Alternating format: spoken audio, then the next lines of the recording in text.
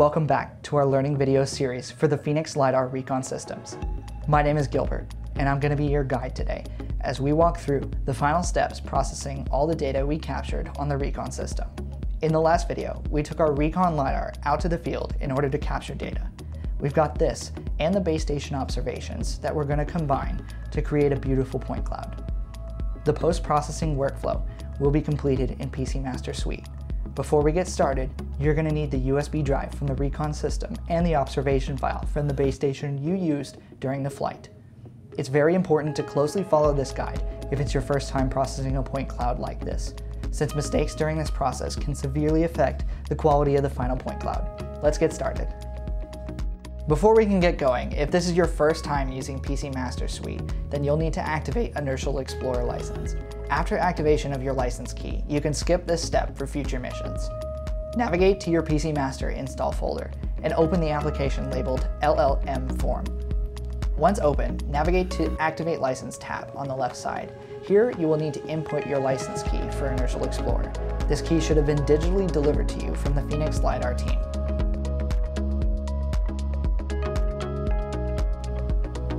If you have any issues or are missing your Inertial Explorer license key, contact the Phoenix LiDAR support team and they'll be happy to help. That's support@phoenixlidar.com. Next, we need to connect the USB drive from our Recon system to the computer. On the drive, there should be a folder called Data. This is where the data we captured in the field is stored.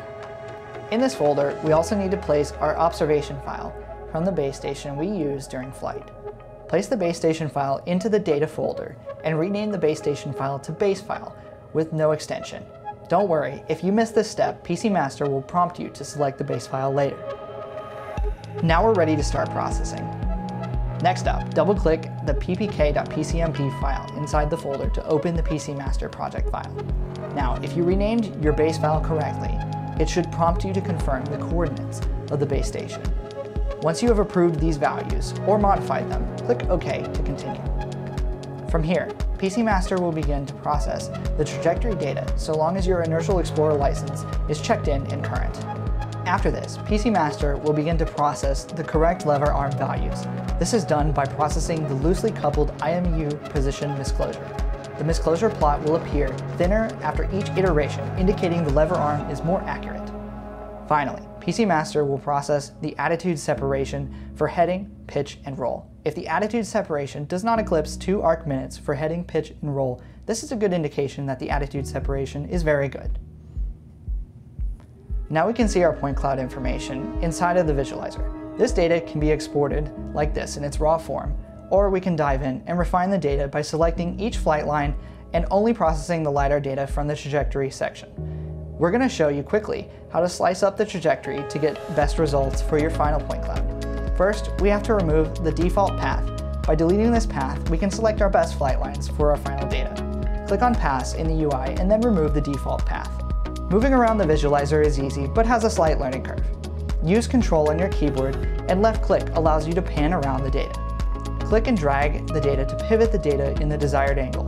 Refer to our PCMaster documentation for the full list of keyboard shortcuts. If you right-click on a point in the trajectory, you can select Start Selection here to begin highlighting individual flight lines in the data. Pick a starting point of a flight line in your grid, and then right-click to start your selection. Go to the end of the flight line, and right-click again to select Finish Selection here. It might take a second or two, but once selected, PCMaster will display the corresponding georeference points. From here, you can select as many flight lines as you like, individually checking the quality of the data as you go. It's good practice to wait for the points to load before continuing on to select another path. Let's select all the flight lines from our mapping grid. After we have finalized our path selections, we can now produce our uncolored point cloud file by selecting Produce LAS from the GUI. This is an important step. PCPainter will require a non-colorized point cloud to build the colorized version. It's also important to leave the name as default so that PCPainter can easily detect and use this file. That's pretty much it for our workflow. We have one final step for colorizing this point cloud data. We will need to open up PCPainter next. You can close the PCMaster window now. Before we jump in and colorize, it's good practice to open up your camera folder and remove any photos that were taken while the drone was not actively capturing data in flight. pictures of the ground before and after the flight are not useful. Removing these will speed up the processing and make the quality of the data better. Now, we must open up PCPainter GL in order to colorize our project. To do this, we have two options. Option 1 is to select the file in your project folder, right-click and select Process.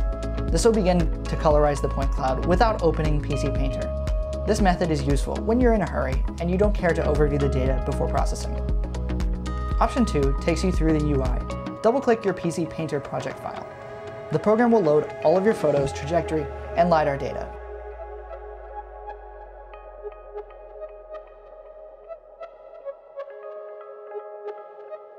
Once the visualizer populates, you can quality check your photos individually by right-clicking any photo and selecting Switch to the camera here.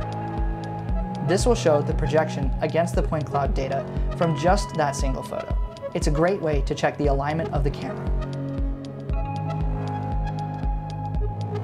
Once we quality check our data, we're ready to export this colorized point cloud. Just like in PCMaster, we select Produce LAS from the UI. This should dump a colorized point cloud into the same clouds folder that our uncolorized point cloud was placed earlier. Now you can see both our deliverables in the clouds folder. From here, you have many options and possibilities with your LAS files. Of course, you can always come back and reprocess. You can still access your raw photos, trajectory, or LiDAR data from your project folder. This concludes the PCMaster Suite workflow, but opens the door to much more insight and analysis that can be pulled from your point cloud data. Thanks so much for joining us for the RECON video learning series. We hope this extensive guide has jump-started your LiDAR journey.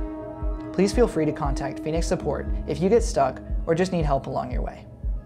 You also have access to this entire video series to refresh you on any part of the workflow from mission planning all the way to final point cloud export. Thanks again. This is Gilbert, signing off.